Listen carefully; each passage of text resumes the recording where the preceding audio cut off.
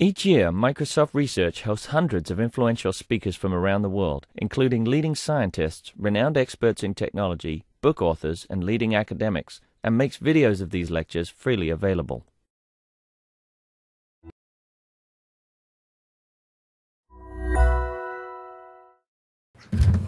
Hi everyone, it's my pleasure to welcome Elena Marashevich from Columbia University, who's worked on fair packing problems and fast distributed algorithms. So, over to Elena. Okay. She's here till Friday, so in case you haven't met her yet, send me an email. Okay, thank you for the introduction. So I'm a PhD student at Columbia University. This is a joint work with Stein and Gil Zussman. The work is on alpha-fair resource allocation, and I will explain very soon what it is. But let's start first with some applications. When it comes to fair resource allocation, the most well-known problems are those coming from network congestion control or network rate control. And indeed, this is where fairness problems have been really mostly studied. But there are many other applications where we could care about fairness. More recently, there are problems in resource management and resource allocation in data centers. You can pose almost any operations research problem as a also fair resource allocation problem. I'm showing here healthcare scheduling, but there are also other instances of problems like air traffic control or allocation of cadaveric organs, etc. One instance where fairness problems arise that is not it is not really immediately clear that there exists a connection are market equilibria problems, and I will actually make this relationship more clear as we get towards the end of the talk. So let me start with one example of where we care about fairness to a different extent. So this is a very classical example that is very often used in classes and communication networks. So the setting is we have one very long path that uses n-1 capacitated links, and we have n-1 short paths shown here in orange that use only one capacitated link, and each link has a unit capacity. The question we want to ask is, how do we allocate flows in this network? How do we allocate rates to these routes? Now, one thing is that if we are doing anything reasonable, we would give the same rate to each of the short routes because they just see the same constraints. They see the same conditions. Now, one objective we may want to have is just to maximize efficiency. In this case, efficiency means maximize the sum throughput. So take the most out of the network. If we were to do that, then we would give 0 units of flow to the long route and 1 unit of flow to each of the short routes. This gives us n-1 efficiency, but it is very unfair, especially if the long route user was actually paying something to get something sent through this network. On the other end, if we really wanted to be as fair as possible, one thing that is not too difficult to see is that in that case, we would just give everyone half a unit of flow. But what happens in this case to our efficiency is that we have lowered it down by a factor of about 2. So when you say maximum fairness, so what is efficiency? I'm intentionally a little bit vague right now. Okay. But you can see here that you're actually using all the links here to the maximum extent, and you're giving everyone equal amount of flow. Right. The third type of objective we can think of is, okay, you know, like if we are very fair, our efficiency goes down. If we are very unfair, our efficiency is better. So maybe we should want to look at some trade-off. And intuitively, the long route is using too many links. It uses too many resources. So maybe they should get something proportional to what they use. So in that case, we could assign 1 over n units of float to the long route, n minus 1 over n units of float to the short routes, and our efficiency would actually be at least asymptotically close to the maximum efficiency. Now, if we were to somehow parameterize fairness on a scale from 0 to infinity, then talking about the previous problems that I've shown you, the first problem should really get 0 because it had no fairness guarantees. The second allocation should be somewhere in the infinity because it was as fair as possible, and the third one should be somewhere in the middle. Right? This is just like intuitively speaking. The questions of measuring fairness or measuring inequality are actually not very new. Back in the 1970s, there were questions asked about measuring inequality, but in terms of inequalities of income distributions. So the problem there was to rank different income distributions. And the parameter alpha was called inequality aversion parameter. The functions that appear in this type of work are a little bit curious, and I'll tell you why on the next slide. So 30 years fast forward, in the domain of network congestion control, there is a definition of alpha fairness. What is nice about this definition is the lemma that says that there exists a family of concave objectives that we can maximize and actually reach this alpha fair resource allocation. Now, these functions are the same functions as I showed you on the last slide. They may not be very easy to remember, so the way to think about them is as functions whose derivative is 1 over x to the alpha. So a very high-level intuition is that as x goes to 0, the derivative goes to infinity, so you really want to push all the allocations away from 0. And as alpha gets larger, you really push the allocations away from 0 to a larger extent. Now, for the 3 examples that I mentioned at the beginning, the first example is actually the case of alpha equals 0. It is called utilitarian. In this case, we only have linear objectives. The second case is known as max-min fair allocation, which is the most egalitarian way of allocating resources. And the third example is known as proportional fairness, and it happens when alpha equals 1. Now, the intuition about trading off efficiency and fairness is not only an intuition.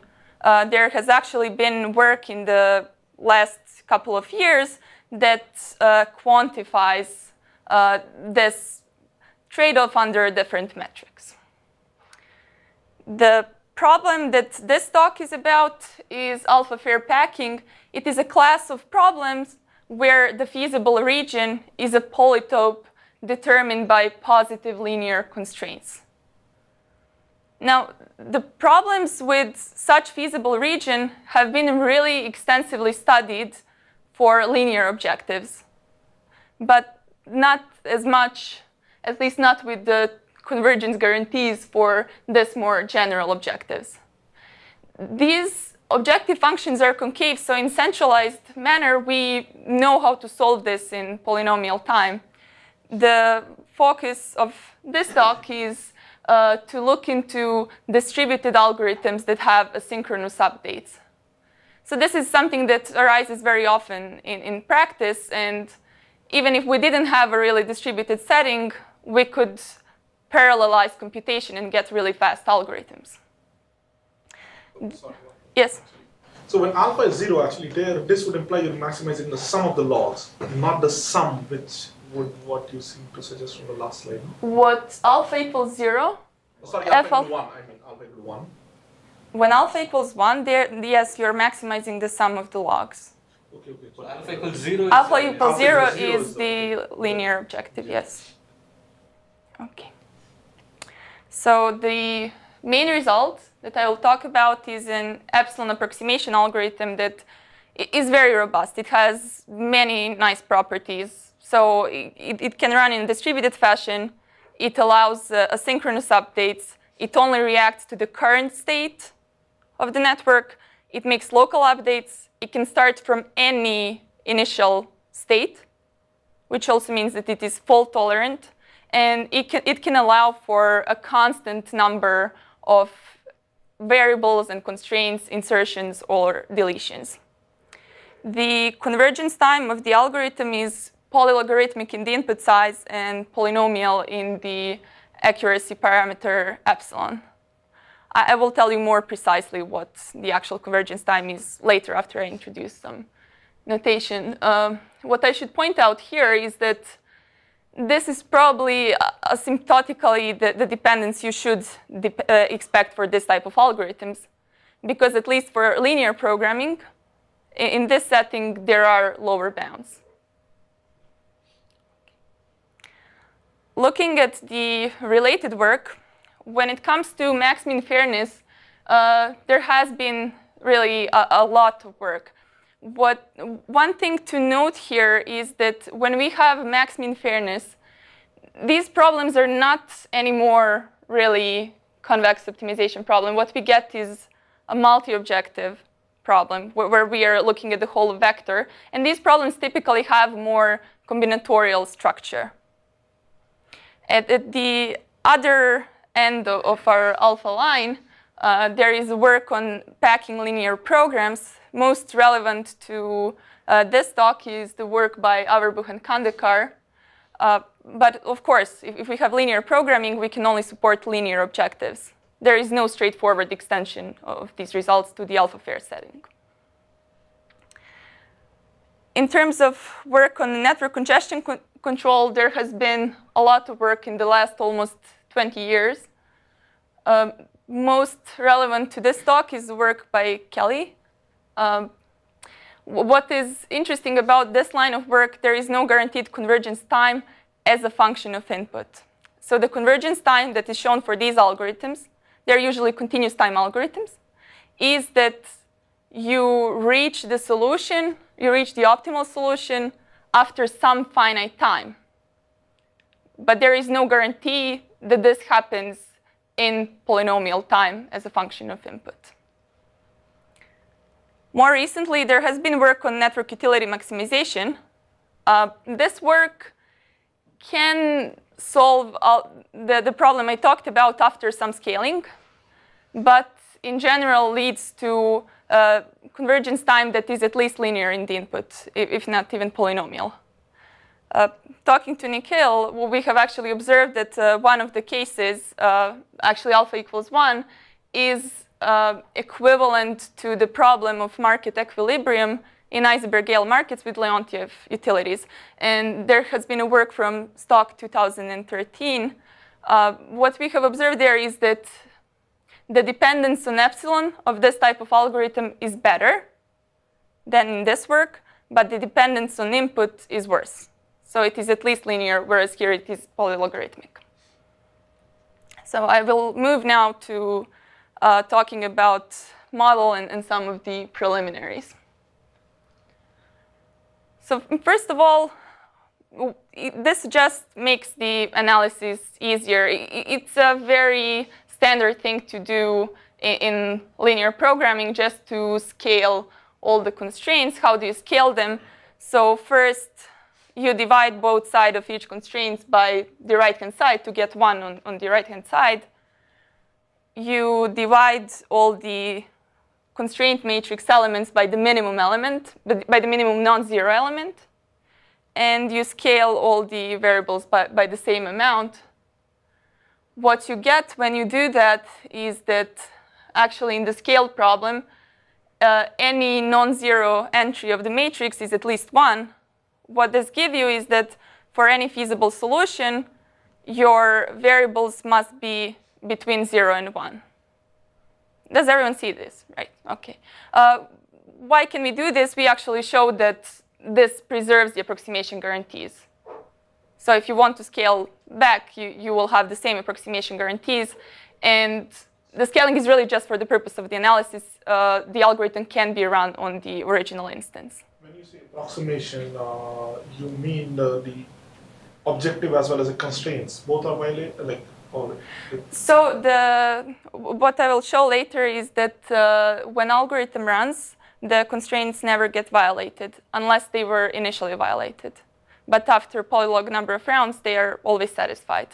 What I mean is that the guarantee on the objective function is the same. So if multiplicative, you get the same multiplicative. If additive, you get the same additive. Okay. The model of distributed computation, I will talk here in terms of sellers and buyers, just for people who have worked on some market problems to be easier to just capture the main idea. So for every variable, we say that there is a node associated with that variable, and we can call it a buyer. For each constraint, there is also a node, and we can call it a seller. Now, between a variable and a constraint, there is an edge if a variable participates in that constraint, if it has a non-zero coefficient. So we add edges for such pairs and add a coefficient over an edge equal to the coefficient with which this variable appears in the corresponding constraint. The type of information that nodes have is every buyer, what we need on the variable side. We need upper bounds on the global information, the information that is collected in each round is the price of the constraint variables. It would actually be enough just to collect the relative congestion. So the variables collect information only from those constraints in which they participate. They don't need global information. For the constraint, our seller sets a price that is a function of the global problem parameters and of the relative slack or relative congestion. I'm calling it relative. In the non-scale problem, it would be relative. Here, it is just an absolute slack. Is this model clear? So if we were in network congestion control problems, what this would mean is that we would need to, in each round, each node would need to collect the relative congestion on each of the links it uses on their path. Important for the analysis are actually KKT conditions. So just to get clear what the notation is, with each constraint, we will associate a Lagrange multiplier that I will just refer to as dual variable. So if you write the KKT conditions, they're just a standard thing. You have primal feasibility, dual feasibility, complementary slackness, and the fourth condition you get when you maximize the Lagrangian. This fourth KKT condition will actually be the most important one for the algorithm. Okay, so let me tell you what the algorithm is, but before I get there, I want to give you some intuition. So I'm writing at the top the KKT condition that I said would be the most important one. So there are two algorithms that seemingly won't look so similar. On the left is the algorithm by Kelly et al. From 1998. It is for a particular instance of alpha fairness. It is for alpha equals 1, known as proportional fairness. The algorithm is a continuous time algorithm. How it works, you describe all the updates in the network by a system of differential equations.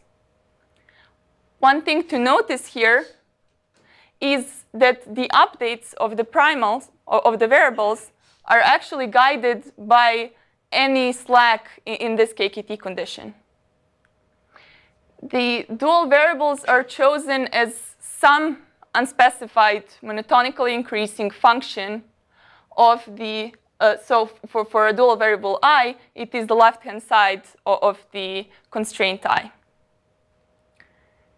In linear programming, we need some proper initialization. We start with some feasible solution.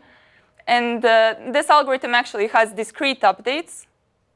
What happens in each round is that the dual variable is set as exponential function of this relative slack of the corresponding constraint.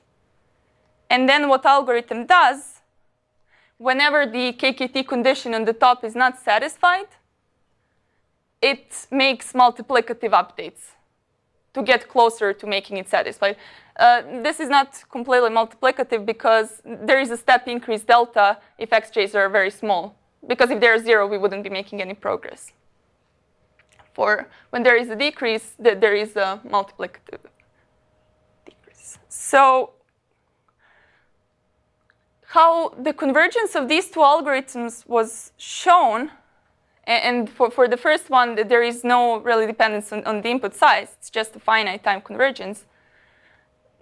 A certain potential function was used called the Lyapunov function. It's just a bounded, monotonically increasing function. If you look at the potential function for the linear programming, the first term looks similar. The second term, not so much. Now, in linear programming, it is quite standard to choose dual variables as exponential function of this constraint slack. If you use a similar idea for alpha equals 1 here, if you choose an exponential function here, and you plug this into the potential function, you get a function of the same form. So this was one of the first observations that we made when we started working on this problem, and this somehow gave us the intuition that we can get good convergence with discrete updates, with something that looks similar to the linear programming algorithm. Now, the algorithm is indeed very similar to the linear programming algorithm. We don't need a real initialization. We only need to restrict each variable to some domain between delta j and 1. So if a variable, for any reason, goes outside of this domain, we just put it back. The choice of the dual is only slightly different. We have some c in front of the exponent. One difference that does not seem so important, really, is that when we make a decrease, it is not always multiplicative. Because we are setting this lower threshold, we may be making a decrease that is smaller than multiplicative. Whereas in linear programming, it is always at least as large as multiplicative. So this actually raises one challenge in the analysis. One thing just to notice here, for linear programming, the variables are always between 0 and 1 in the algorithm. Here, they will be between some delta j and 1. So it seems to me the difference between putting the max here versus there is whether you bump it up to delta in the current step or the next step. Yes. So there they allow it to go down a little bit, but in the next step it will be back to delta. Yeah, but you would. There is a reason why you cannot really do a step increase here. Because your KKT condition looks different. What you can show here by the step increase is that the value of the left-hand side does not change significantly. It changes by some small multiplicative factor. However, regardless of how the variables update. In this case, you would lose that. But if you were. Is that correct? Is observation correct? The difference between the two algorithms, is it what I said? Yes, you will make a step increase, but your xj's here are allowed to become as small as possible. It doesn't mean that if they go below delta, they will go back. Isn't it because in the next step, wouldn't they go back? Not necessarily. They can keep going down. They can keep going down. Actually, so let me, maybe I'm just going back, go back 20, 30 years or whatever. Like this is a standard multiplicative rate algorithm, that at least for LPs, right? Yes. So I don't understand. So I just want to get, I don't know this paper, our book in Khandekar. So they gave a better analysis for it, or? Oh yeah, why is this 2008? So is that why you like because they get a very robust algorithm. So they get all these properties of self-stability. They don't really get self-stabilization, but they get statelessness. They get solution is always feasible as long as the algorithm runs. So the multiplicative update will give you something about the average. you can get about everything you want. But usually you might violate. It doesn't give but you something about the last one. point, Like right? Coleman, then Okay, but still, like I'm saying, that's the basic one. But people have looked at this problem for the last 30 years, and there are other variants, right? They violate do it. Yes. Yeah, I think so, right? So maybe you will tell me later on why you said, I guess, but this as just That is, I think, one of the things that maybe was resolved only here. I think even I don't think so. Even that is resolved already. Maybe maybe the constraints are changing and so on. Maybe that's what right? No. It gave somehow the right intuition what was going on in terms of the potential function. I don't. No, but this remember. is the duality gap, right? No, but It is not. No. In this case, you have the scaling here for the linear programming, and for more general alpha, it is not really a duality gap. But the potential in the case of LPs comes from the softmax and mean, right? Essentially. Yeah. Which So is the can you rewrite? Yes. Basically, So everything here can be rewritten in the terms of the derivatives of the softmax and the softmean, in some sense. I mean the exponential potential in some sense. Maybe. Okay, well we can talk about this later. Yeah, sorry. Okay. But no, I was wondering. Maybe I was saying that it's not clear to me. At least this algorithm as such. No, but you can turn the objective into a constraint, and then you just feasibility. It was just an intuition. Transition problem you get. Okay. A covering constraint. So the algorithm, just once again, the way to think about it is we're trying to satisfy this KKT condition. We choose duals as the exponential functions of the constraints. We look at the value of the left-hand side of the KKT condition. If it is somewhere around the right-hand side, this gamma is just a function. It's a fraction of epsilon. So if it is close enough, we don't do anything. If it is far enough, if it is like much smaller, then we increase the xj to get closer. We increase it multiplicatively. If it is larger, we decrease xj multiplicatively unless it goes below this threshold that we have set. Now, I will quickly tell you what the algorithm parameters are. They're a little bit complicated, so I don't think like anyone should think about them for the rest of the talk too much, but just if you want to get a sense of what they look like.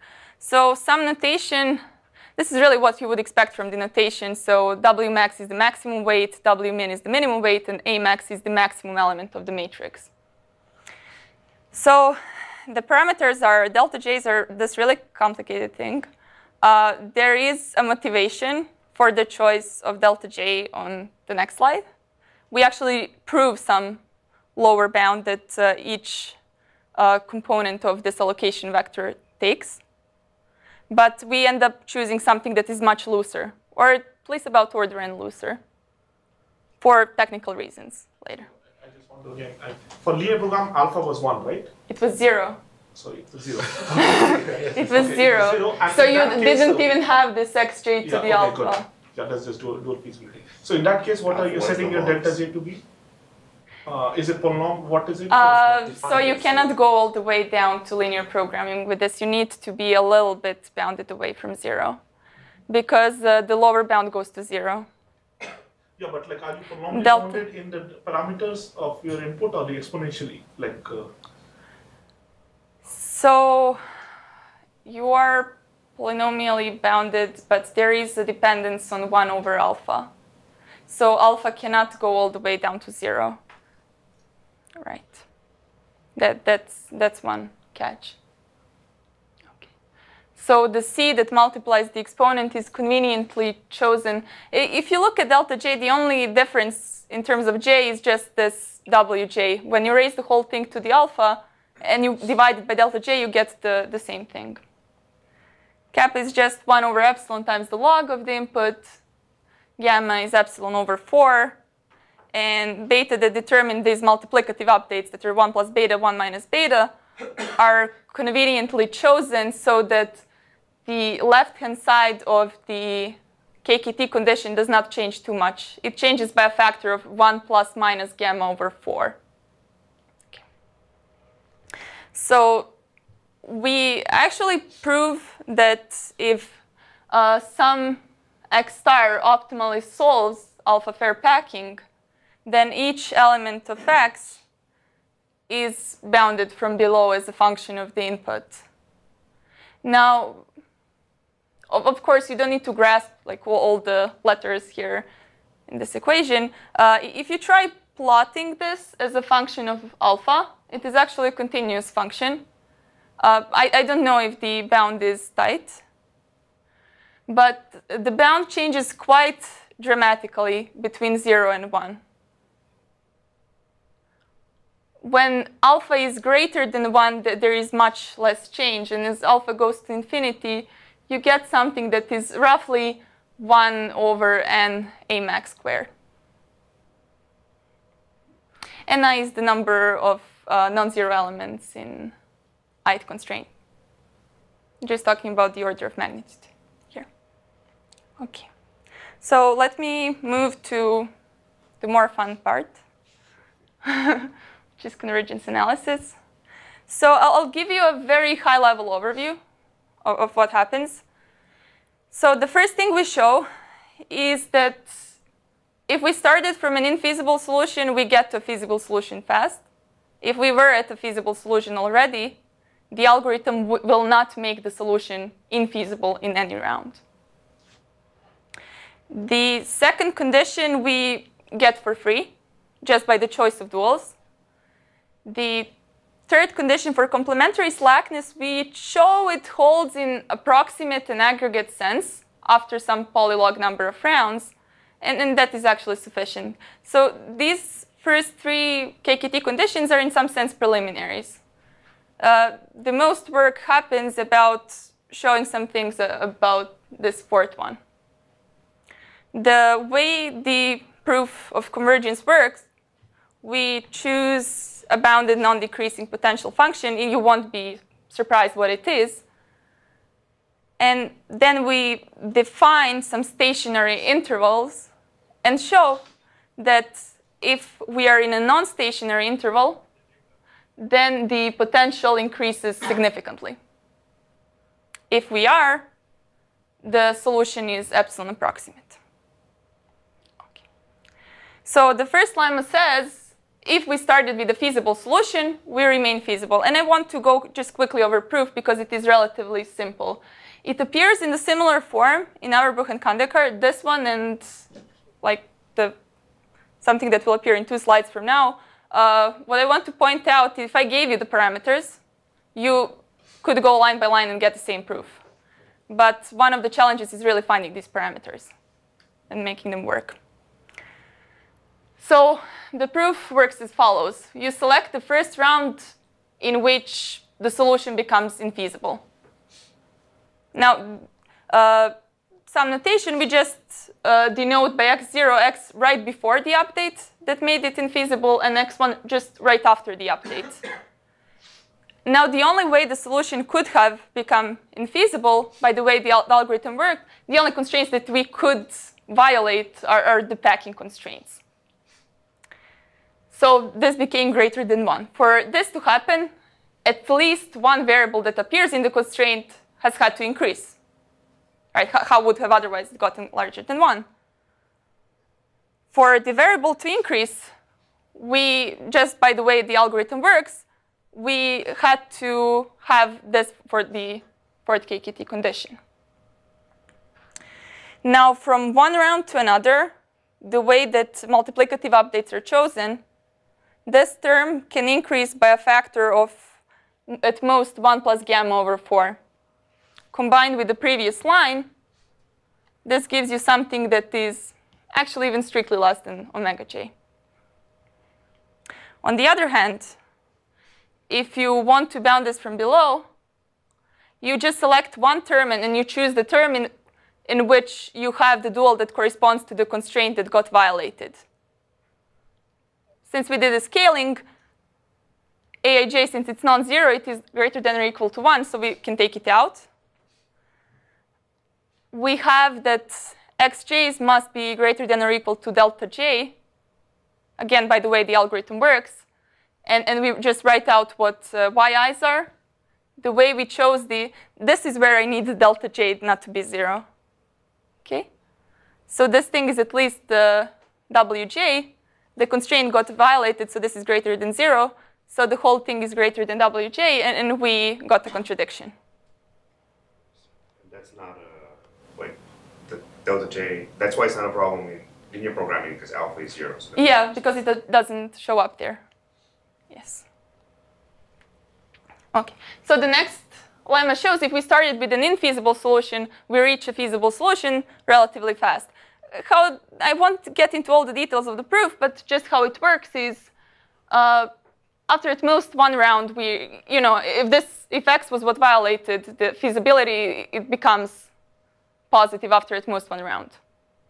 So the only thing that could get violated, remain violated, are the packing constraints. Now, the things we show here is that none of the variables that appear in this constraint decrease. So they cannot bring this down. All the variables that appear, this should be actually increase. None of the variables that appear in I increase. All the variables that appear and are greater than 1 over n a max decrease. Since they decrease, they're large enough to decrease multiplicatively after just log-based 1 minus beta ln a max, they will, 1 over n a max, they will get down below 1. So combined with previous lemma, we get that after some point, the solution is always feasible. Another thing to point out is that you don't really have this in linear programming, and it is not too difficult to show it. That there you need to start from a feasible solution to remain feasible. For the complementary slackness, our third KKT condition, we show that, again, after some polylog number of rounds, we get that it holds in approximate and aggregate sense. So the all the KKT conditions are written for each yi. So just notice that this is written over the sum of yi's. And it is approximate. So what is left to deal with is just that famous fourth KKT condition. So let me tell you what the potential function is. This is just a reminder of what the KKT condition I was mentioning was, what the algorithm was, and what f alphas are. So the potential function is just a more general version of what we had for the algorithms that gave us the intuition. Now, the intuition about why this potential function makes sense is that if you look at partial derivatives with respect to xj's, and you just group this conveniently, what you get here is just the slack of your fourth KKT condition. And that's what guides the updates. So if some xj increases, it must be because this term is actually positive. So the potential function increases. If some xj decreases, it must be because this term is actually negative, and the potential function increases once again.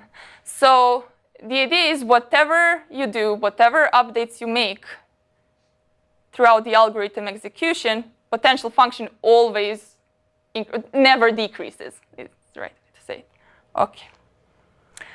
So the main idea for the rest of the proof is, since we have that each xj is bounded in some interval, what you can show is that there are bounds also for the potential function.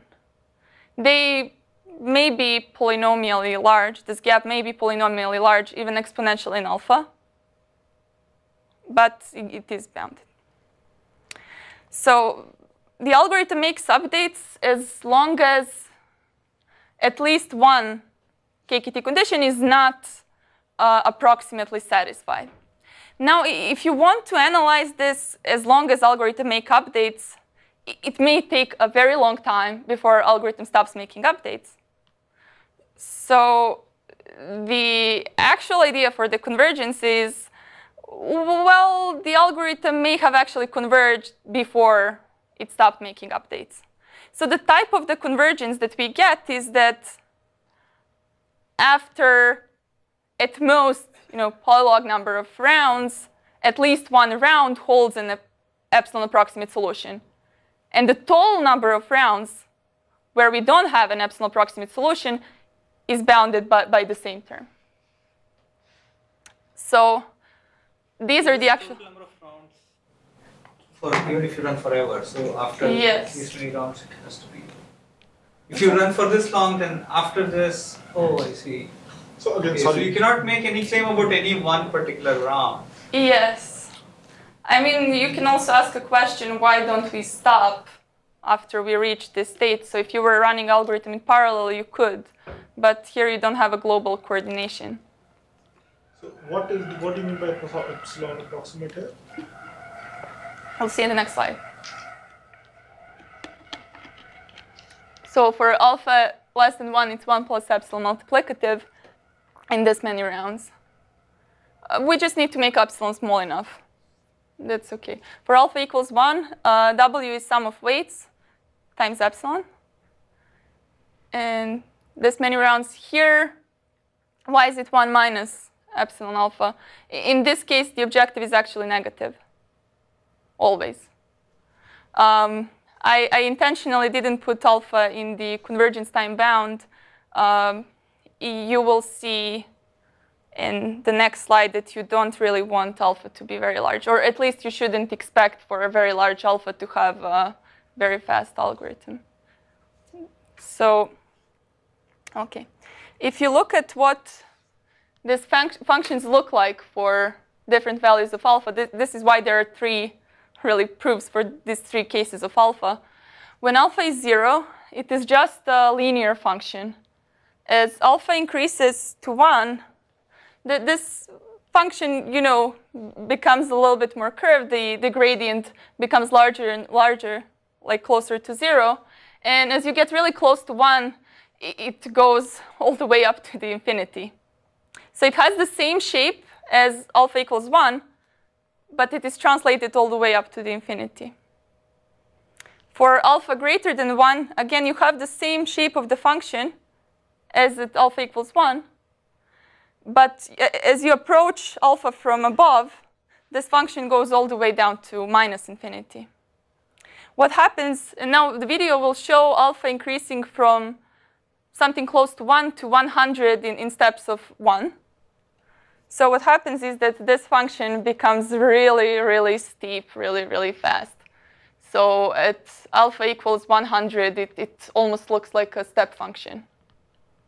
So this is the reason why, at least using some of the conventional methods, you wouldn't really expect to have a very fast algorithm. Because at least for the first order methods, you need either that the gradient is bounded or that the gradient doesn't change too much, or that the second derivative is bounded. OK? I'll do a quick proof sketch for alpha equals 1. I should have mentioned, so some of the preliminary results are on archive. They don't contain this part. This is in part 1 reason why I'm talking about this. But they will be posted relatively soon. So heads up, I will assume that I start from a properly initialized solution. I don't really need this. It is possible to extend the proof to start from any initial solution, but I just don't want to complicate things too much. So since potential never increases, what you start from is actually the minimum potential. So delta J's are really small, so you have a huge slack in each of the dual variables. So you will get something that is of the order sum of the weights times log. The maximum potential happens where it is bounded from above by x when x is 1, what you get in that case is just 0. So the total increase in the potential is sum of the weights times log. Now, to get the convergence bound that we want, we need to show that in each stationary interval, the increase, we will actually here have stationary rounds, that the increase is this W possibly times some polynomial in epsilon and possibly over some polylog of the input. So this is what we are shooting for. One thing that we need to show is that I won't go over the proof, but so I have mentioned at the beginning that there is a problem when we are not making multiplicative updates. In this, I will call the variables that are close to delta J, that if we were to make a decrease, we wouldn't do it by a multiplicative 1 minus beta. I would call those variables small. The other variables I will call large. So what the next lemma says is that the increase in the potential due to decrease of small variables is dominated by the increase in the potential due to decrease of large variables. So whatever small variables do is dominated by what the large variables do. Is this clear? I'm stating it as one lemma. It's actually at least two, but just to give you the actual idea. For the increase in the potential, we show the following result. S plus just is those xj's that increase, and we have like the same notation for before and after an update. So we show this result. Let me just tell you that if we have a large gap in our KKT condition, if the gap is at least 1 plus 2 gamma, we would have gamma times this increase. Well, we will see it soon. And just let me remind you that the sum of weights is capital W. So we define a stationary round in this way. Why? One thing we show is that actually these stationary rounds are going to give a large potential increase. So if a round is non-stationary, in case this first part of the definition is violated, we need both to hold for the definition to be valid. Right? What happens then is that we just get that the potential is greater than or equal to W over tau. I'll remind you what tau is in a bit. If the second condition doesn't hold, then just by combining these two things, we get that the increase is actually gamma times W. Now, I'll remind you that tau is just at the order of log squared over epsilon squared. So what we get in a non-stationary round is that we have indeed a large increase in the potential. And if you recall what our total increase in the potential was, combining these two things, you will actually get polylog in input over polynomial in epsilon. This is just the main idea. Is it clear?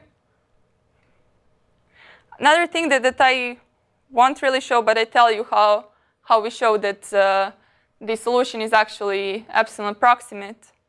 We show that in each, by looking at the duality gap, we show that in each stationary round, this is bounded by some constant times epsilon times capital W. So the right-hand side term is bounded by using approximate complementary slackness, which was one of the preliminary lemmas, and the second part of the stationary round definition. The left part is bounded by using part 1 of the stationary round definition, and actually a lower bound on this proof of this term that I won't get to go into, but this is just what the main idea is. Now, in the rest of the time, I guess I have only a few more minutes, right? 5 minutes. I just want to get to the relation between this sort of problems in some of the markets. So I expect most of you know what Fisher markets are, but I'll nevertheless go over it. So in Fisher markets, we have buyers on one side and goods on the other. Their buyers are indexed, say, by j and goods by I. The xij is the amount of good I allocated to a buyer j. And every buyer has some money. It gets some utility of a bundle that gets allocated to them.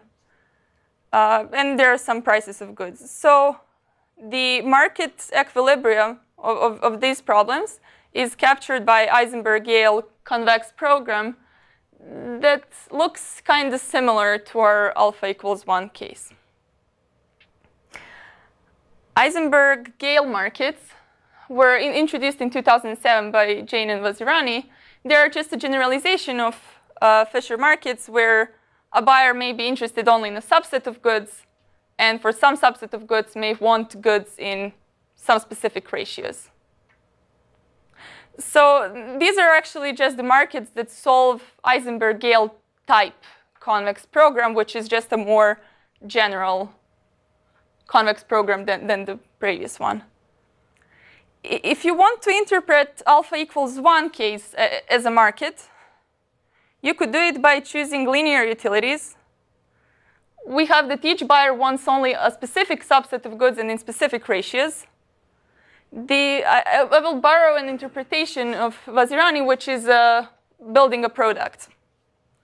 So here there is a number of goods, and one buyer maybe wants to make a cake here. So the buyer needs the goods in specific ratios. Maybe 1/3 should be flour, 1/4 eggs, 1/4 sugar, and then whatever is left cherries, and the buyer doesn't really want eggplant. So they want to make as many cakes as possible, but they need goods in specific ratios. And of course, there are other buyers who are interested in other subsets of goods. For me, the easiest way to look at the connections between these three problems is by looking at network flow problems. Because this is where actually the alpha equals 1 case came from originally.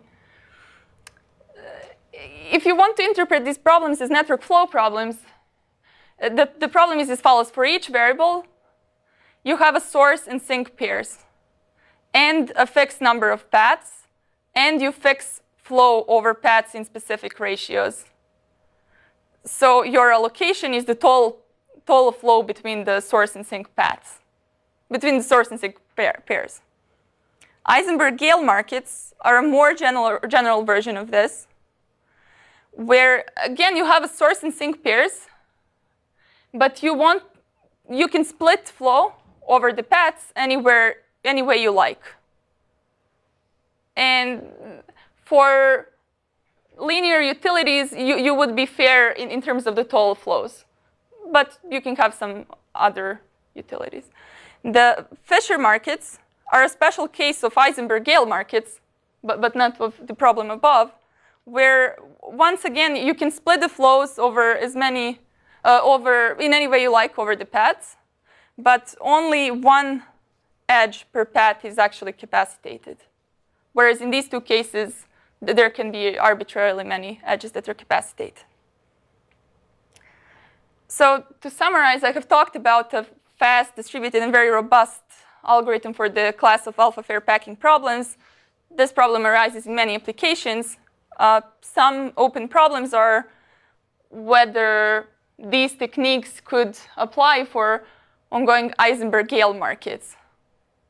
And this could be important, for example, for the development of automated online markets. Another question is whether some of these techniques apply to or extend to other types of convex problems. So that would be it. Thank you. Are there any more questions? I think I'm exactly on time, even though we started 3 minutes later. Yeah. Any questions?